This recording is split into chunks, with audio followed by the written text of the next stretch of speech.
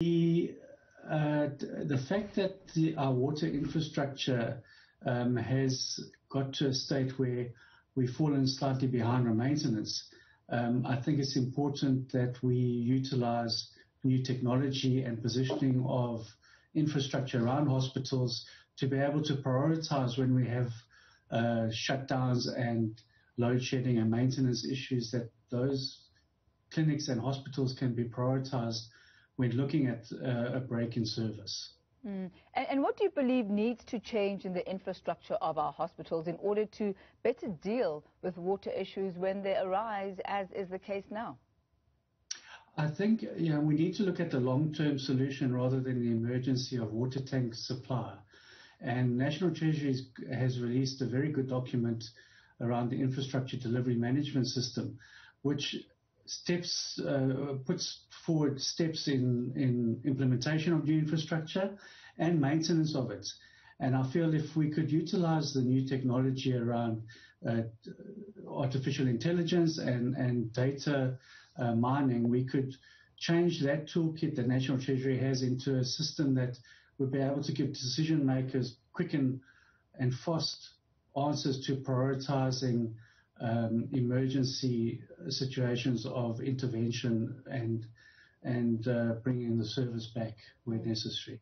If you could give us some practical examples of how AI and data mining, for example, would assist decision makers.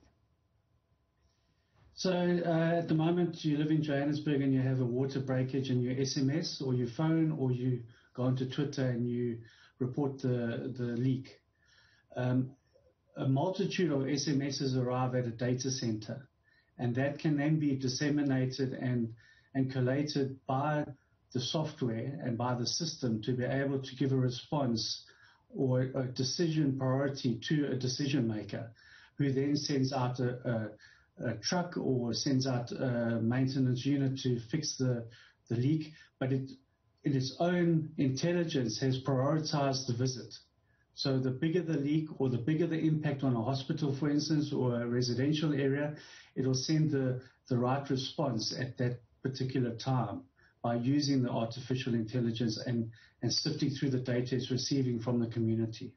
That then would assume that those on the receiving end have the capacity and the know-how to be able to deal with the challenges that will be reported by community members. What then if they actually don't have? What if there is overload and a lack of capacity to be able to react to these urgent situations?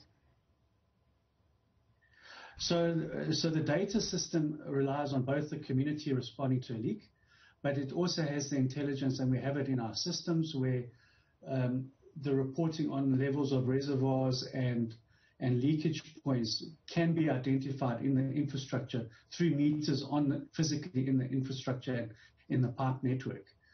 So it's not totally reliant on someone phoning in and responding with a complaint of water shortage. So really, if I hear you correctly, the systems that you are proposing would assist mostly in the maintenance and making sure that one is able to evaluate and see what the leakages are or where the problem points are before they exacerbate. Correct. So you want to future-proof it and prioritize the intervention. And through the digital interaction, you're able to take you give the information has one single version of truth that the decision maker can then make a decision on, and it's dynamic and it's quick and it's making the decision away from a human being trying to understand what the 100 SMSs mean or what does the water meter reading mean to him. The system's already giving him a prioritized output. And what would be the costs in implementing such systems?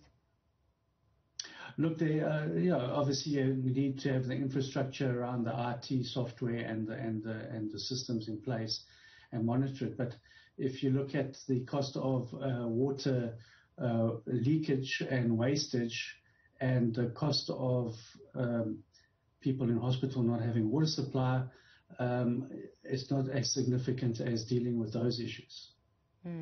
Thank you very much, Mr. Dominic Collett, for this conversation, alternate ways of making sure that we don't find ourselves in the kind of water scarcity situations in our hospitals in the future, being able to pretty much prevent them from happening and nipping it in the bud when they arise. Thank you very much for your time.